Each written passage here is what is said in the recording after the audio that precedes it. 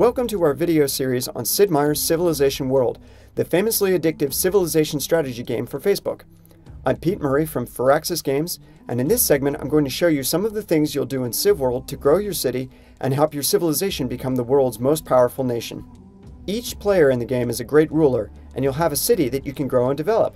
This city acts as the engine for your growth as you build houses, farm the land, research science, expand your culture, and find ways to increase your supply of gold. In the middle of the city is my palace. You can see here that my workers are bringing me what they've just made. They're harvests of production that you can pick up every few minutes, and then you collect the fruits of your citizens' labor. That was a pretty good boost to my stockpiles of food, gold, and production, so now I can do some more things. You can also change your citizens' job here, and I'll have these farmers start working on culture instead. Now they'll be increasing my culture stockpile instead of working to increase the size of my city. Let's take a look at technology. Like every game of civilization, you'll research increasingly complex technologies that unlock new units and wonders.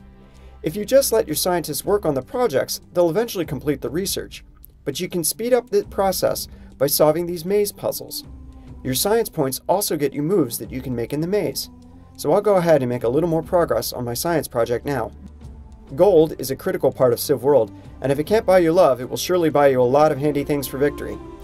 Here you can see we can buy units for our military, and there are luxury goods up here that trade in a kind of a stock market. Buy them low and sell them high. You can also bid on artifacts with awesome bonuses and even great people who can use in the culture game. Merchants make money in your city, and you can complete this mini game for gold bonuses too.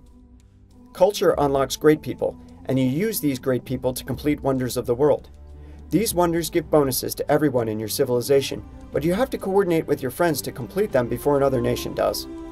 If you want to help the artists of your city, you can work on these swapping puzzles for culture bonuses. During the game, your nation may be invaded by barbarians or other nations, and when that happens, you'll need to put your military units into the combat game. A good military has a variety of unit types, and it helps to coordinate which units you're building with the other people in your nation, so you're well defended or even ready to launch an attack on your own. Now, even when this game ends, I'll be able to keep my throne room here. This is where you display the trophies you unlock for your achievements in the game, and where other players can come to see how brilliant and successful you are. That's just a short look at CivWorld. Even though the elements of the game are simple, a lot of the excitement arises from the fact that this game is always going on, and your opponents are people who are as cunning and as focused as you'd expect from Civilization players. We're looking forward to opening the game to the Facebook community soon. I hope you enjoyed the video, and stay tuned as we bring you more information about Sid Meier's Civilization World.